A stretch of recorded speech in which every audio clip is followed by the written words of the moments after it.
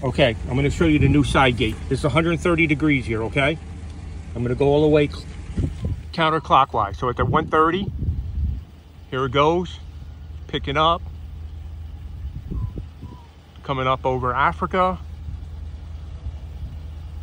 coming up over Southern Europe, Europe down here, okay?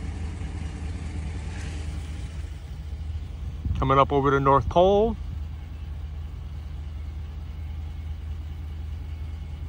That's probably around 270 right now.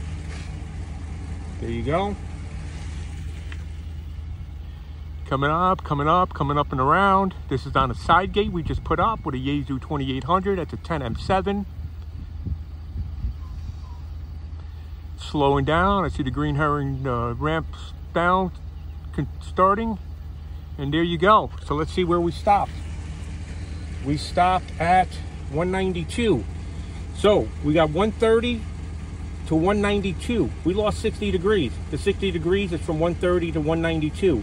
The Caribbean from here is 190. So we're gonna have the Caribbean covered. Okay, I'm out here in Jonesport. I wasn't expecting to make a climb, but this mast got off a little bit. It must have been in the wind. I tightened down the rotor.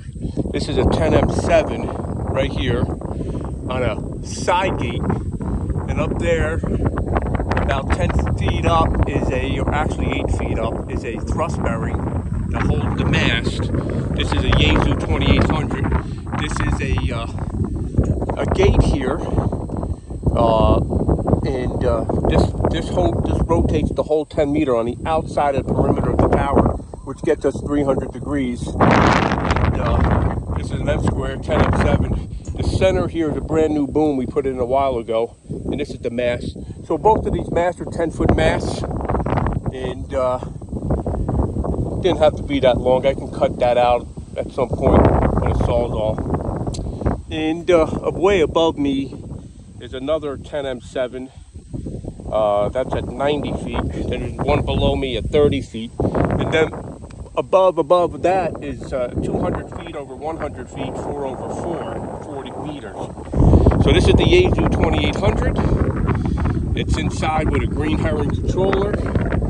And we got a 10M7 on a side gate, which is the middle antenna. We're rotating the middle antenna because we have the most space here with the middle antenna between guy wires. And I'm up here with the family.